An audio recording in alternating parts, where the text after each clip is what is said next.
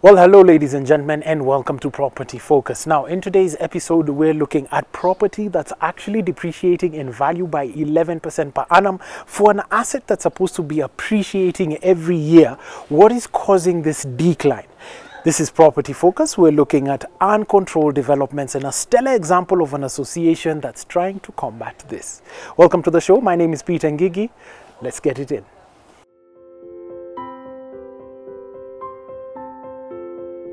Super wonderful, guys. Now we're here with Mijide and she's going to demystify to us, first of all, what is zoning and what are the implications. Welcome to Property Focus. Thank you so much, Peter. Brilliant. Tell us about yourself. Well, my name is Mijide Kemoli and I'm a multidisciplinary designer. Okay. What does that mean, Mijide? Oh, what does that mean? So I work in different spaces within design. I'm an illustrator by profession, but I work in the visual storytelling space, in the human-centered design space. So that's how I ended up working on this project with KPF. Okay. So tell us about this zoning then. Okay. Well, as many people I'm sure may not be aware, in an area like Kilimani, Lavington, Kilaleshwa, under the zoning guidelines, the structures that are erected are meant to be ground +4 maximum. But unfortunately, when we look at the developments that are popping up in all corners of these high-end suburbs, a lot of them don't comply with those zoning guidelines, which is very unfortunate. And as a result of that, we are seeing a decline in the value of properties in a lot of these high-end suburbs. And the decline is going as low as 11%. Wow. Yeah, Per annum. That's between 2018 to 2022, the value has dropped by that much. Yeah. But then now you have areas like Muthaiga where they've been able to retain their value because of strict zoning guidelines and adherence to building codes. So aside from the zoning regulations that have been able to allow areas like Muthaiga to retain their value, in other residences where we've seen a drop, a lot of this is attributed to like what we've seen in the Likoni Lane example, where there was damage of the roads, damage of the pavements. You have a high population density in the area, security issues that are also posed due to that, heavy traffic, and a general decline in what the neighborhoods used to be from a couple of years ago. So given these issues, we conducted a social site assessment where we had the residents come together and fill in the forms and allow us to also have a feel of what their experience is like and some of the issues that they have if a high impact development were to be built in their area. And some of the issues that were highlighted were issues to do with security. People were feared for the safety of their children when a high influx of unknown people come into the neighborhood, and a neighborhood that was generally low density and safe for people to walk around. There was the issue of sewerage because of a population booming by 5, 10, 20 times the initial number. Lack of water supply, because in a lot of these areas they're already experiencing a water shortage. So how will those issues be addressed? And you had a litany of just people signing and saying these are the problems, and I think we have them right over here on the screen. So these are comments that residents have given out here that you presented to everybody. Yes. Amazing. Yeah, so we got quite a lot of feedback, and even from online platforms like WhatsApp, we were able to also get some insight on some of the complaints that people have filed, from everything to do with electricity supply to water supply, sewers bursting, what they refer to as ladies of the night starting to appear in the neighborhood, noise from clubs and such. So there have really been a lot of issues experienced by the residents. So you believe this is something that we should totally oppose? I do. I feel if we don't take action now, especially given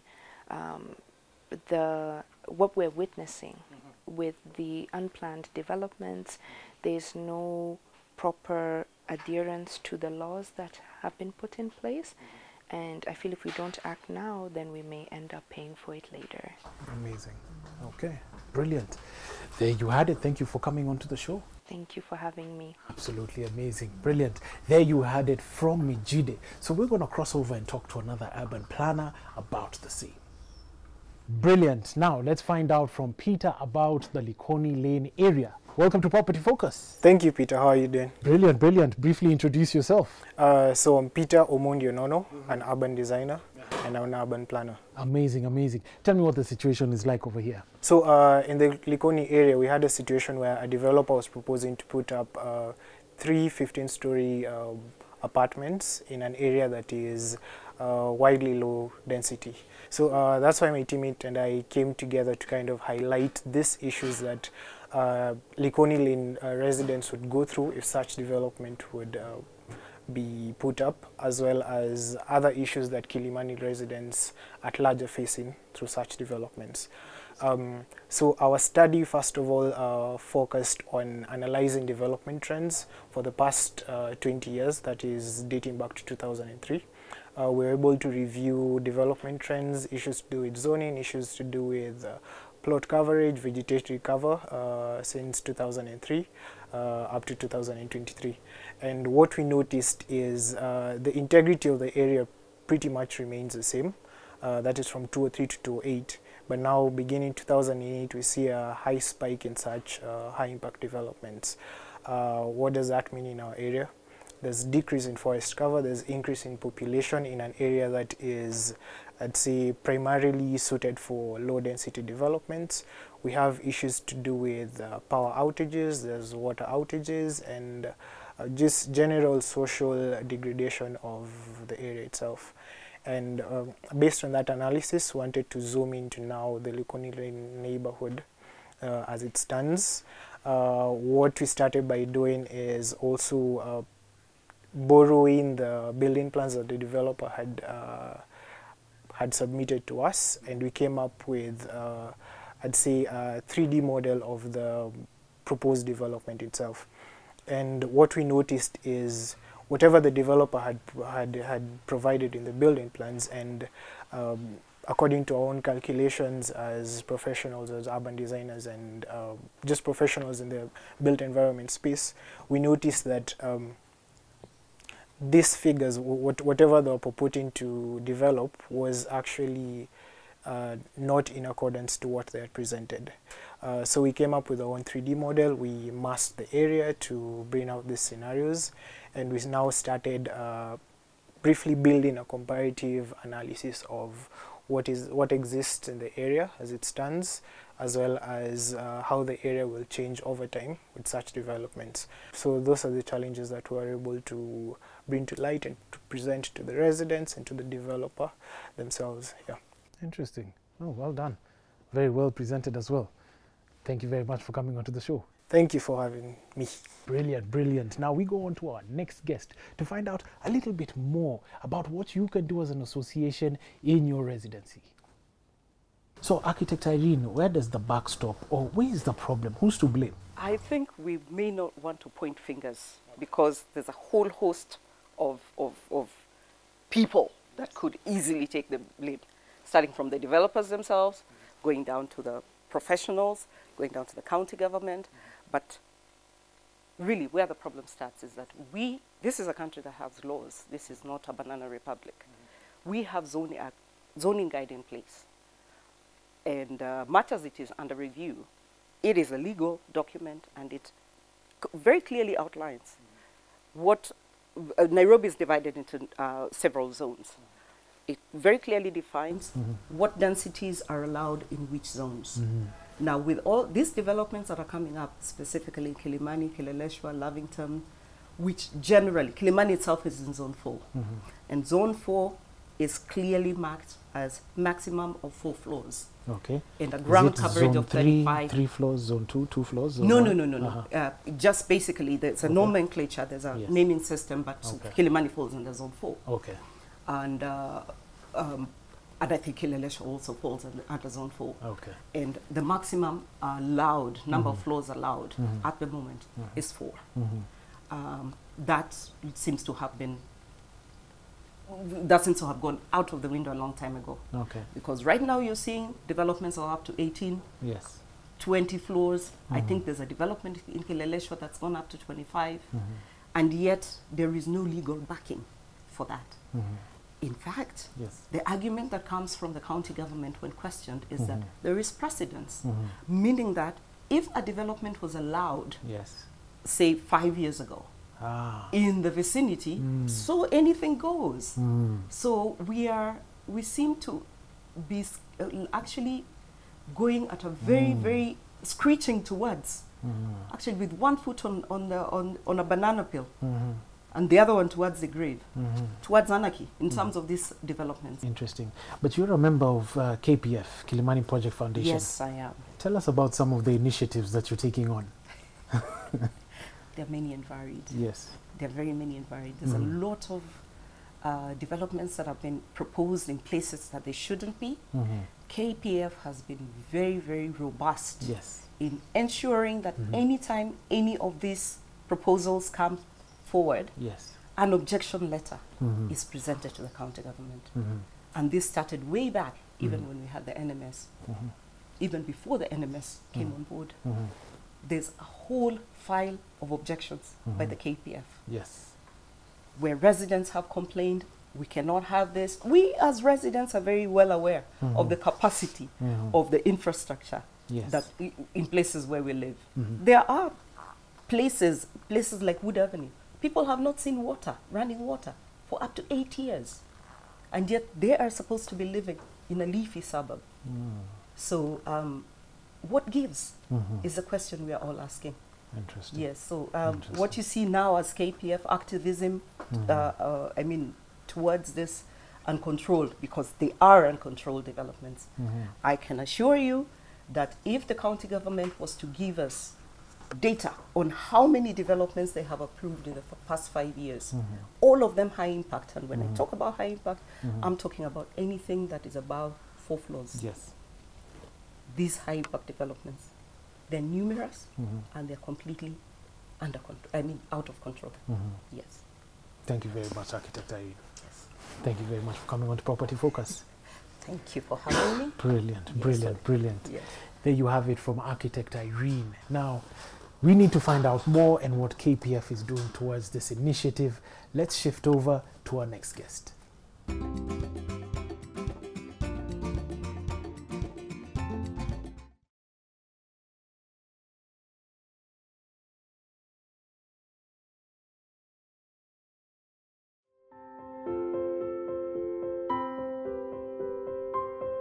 Wonderful. Welcome to Property Focus. Thank you so much for having me. Briefly introduce yourself.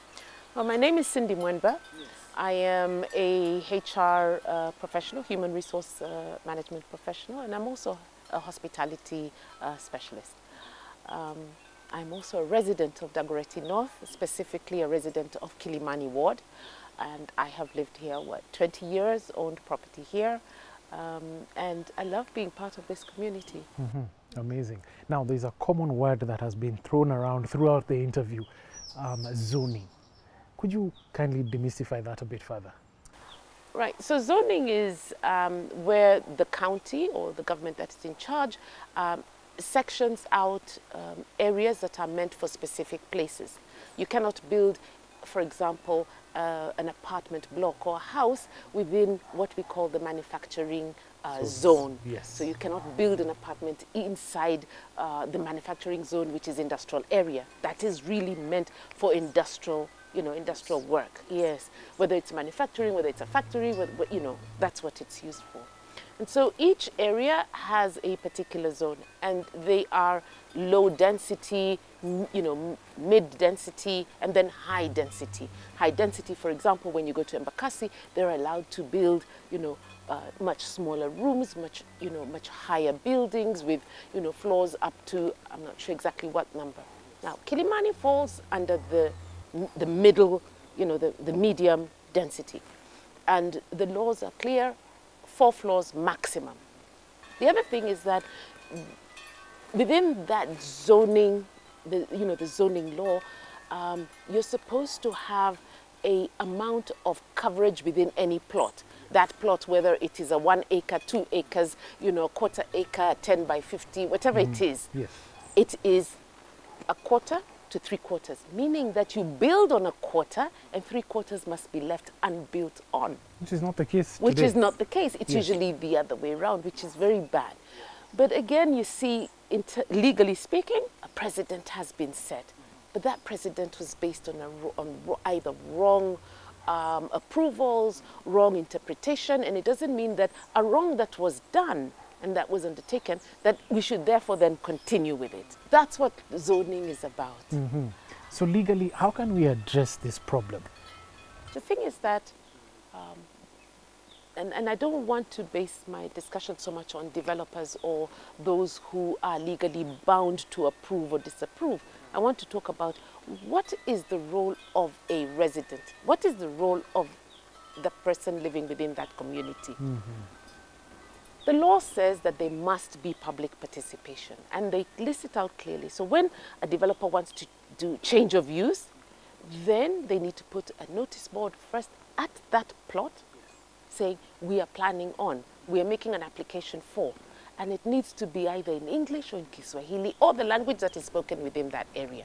Okay? So if you're in some other area and you know that Kisi is the language that is spoken, then it needs to be English, Kiswahili, and Kisi. And it needs to be visible. So writing it in Chinese or writing it in another term, French, because the developer is French, this is not going to work. It also needs not just to be put on the plot, it needs to be put around. So anybody who lives perhaps on that street, on that lane, along that avenue, you know, they need to say, okay, where are the strategic places for us to put this notice, so that we inform people that we want to, we have the intention to, we want to change, you know, to change use, and call for people to actually give their opinion. And that's how you engage public participation. Now, a lot of times, I don't know, maybe we are still not yet used to the fact that we have a right, as citizen, to agree or disagree with whether it is a law, whether it is a building, it doesn't matter what it is. We have a voice because it is, the government is working for us. We put them there and they work for us and not against us. It's the same thing with the police. And therefore, people need to understand that they need to give their views, and not when the building is up to say, well, it's 20 floors, we don't have water, the sewer pipes are burned, are bursting, etc. And this is where I try to get, you know, my fellow Kenyans, guys, you need to say something. You must say something. You know, are you okay with this change of use? Are you okay with this proposed, you know, development?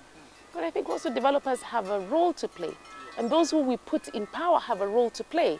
That they need to ask, is this the right thing?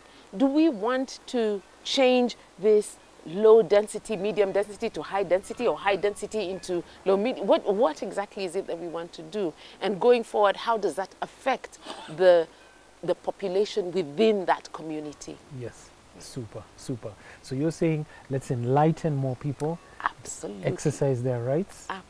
Fantastic, fantastic. Well, thank you very much for coming onto the show. Yeah. Brilliant. Now we're going to hear from the president of the KPF and hear a little bit about what he's doing in contribution to unscrupulous developers. Stay tuned. Brilliant, brilliant. Now, to ensure that one foot is not on the banana peel all the way to the grave, we've got the chair, I believe, of KPF. Yes. Welcome to Property Focus. Thank you. Very good, very good. Briefly introduce yourself to the viewers. Hello everyone, my name is Daniel Nyakora. I am the chairperson of the Kilimani Project Foundation. So, Daniel, tell us, what is the objective of KPF then? So KPF was founded about a decade ago. Yes. The objective of it was to bring the neighbors together, neighbors who are concerned about how the neighborhood is developing, right? You know, in Nairobi, most people don't have a lot of ownership of their neighborhoods, but the people who are brought up here and they live here, they came together and they wanted to mind the business of how Kilimani is growing. But the most important reason why it was founded was to create a community, to create that camaraderie and that neighborhoodliness. But then it evolved into you know, a society where people come together to mind what's coming up next door, you know, how we're managing our green cover, and other societal issues that come up around a neighborhood. How are you tackling green cover, for instance? Now, interesting fact, Kilimani has lost 50% of its tree cover in the past 5 years, right? That is it's a deplorable state of affairs, right? But this came because of some sort of zoning relaxation. We don't know whether it was legal or not, whether it was gazetted or not. Yes. But this zoning review brought a lot of high-rise development into Kilimani. It changed Kilimani from a residential area into sort of mixed-use, commercial and residential area. And that has brought a lot of irregular developments. It's brought a lot of businesses around Kilimani, a lot of clubs. And people, when they are building, right, they cut down tree cover. But to the credit of Kilimani people, we have always been planting trees. But at that rate of development and at that rate of disruption, it's very, very difficult to catch up with the loss of tree cover. So these constructions are actually that many? There are many. There are many. In fact, we've had a public participation. In Kilimani, we do have, whenever there's a change of use advertisement, the residents who live around that area, they meet and they assess the environmental impact of the building, who is coming here, what are they trying to do, how will that affect the community. So we had one about 3 weeks ago, and we had a representative from the county who, when he just listed the number of developments that are coming, it was outrageous. And the county does not even know, if you ask them today, how many developments have you approved for Kilimani? They have no idea. So there are many, they're incredibly many. And many of them are very fishy business people because they try to hide the advertisements. They try not to put the notices on their gates, just to try and skirt, the regulation before they build. And so sometimes you just wake up in the morning, you find bulldozers in your next door, trying to excavate. Yeah. Interesting. So we've got a couple of members in the Kilimani Project Foundation. How many are they? How can we prompt people to just join the association? Yeah, so Kilimani, we have Kilimanians, the ones who live, work, and play in Kilimani, right? These are people who we have direct reach. There are about 3,000 members, right? I think more right now, 3,800 thereabout.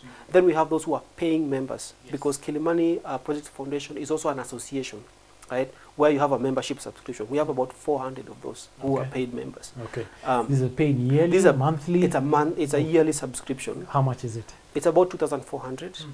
We try to think of it as a coffee. Okay. You buy a coffee a month, just for the work of the secretariat, the work of the people who are employed by Kilimani, who are not many. We have actually only 2 employees. Everybody else who works on Kilimani is completely on a volunteer basis. So how can somebody join today? So to join the Kilimani Project Foundation, you have to go to our website, kilimani.org. There's a membership portal where you subscribe online. So once you subscribe, you fill in your details, where what you want to do, your interests in Kilimani, and then you pay the subscription fee, which would go directly into a bank account. From there, you'll get a call back from our secretariat, who will then introduce you to the membership.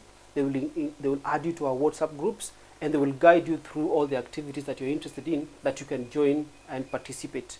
And I think the hot issue right now is planned development. If you have an irregular development that's coming next to you, you have water issues, you have noise pollution issues, there are clubs that are disturbing you, best thing to do is to visit kilimani.org, and you just follow the steps and subscribe.